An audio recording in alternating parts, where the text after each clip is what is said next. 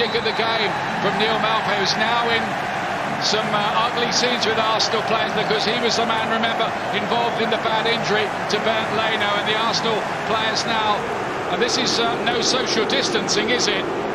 This is strictly outside the limits, but emotions and passions have taken over.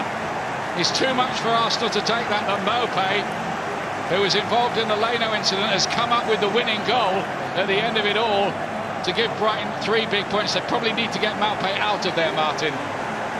Without doubt, he's scored a massive goal, but I think he's just gone to the ground, hasn't he? There's been a coming together.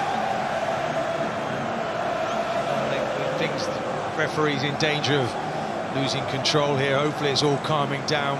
Obviously a lot of feeling. Guendouzi now suddenly running back again. You just can see out of screen. They've got to keep their heads, the players. Well, it's a terrible restart, I should say, for Arsenal now. 2 defeats.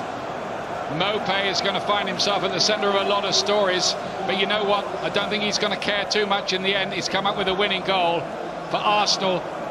Frayed tempers, a lot of bad feeling, and, well, in the end, the result they really didn't need at all. For Brighton, a massive win.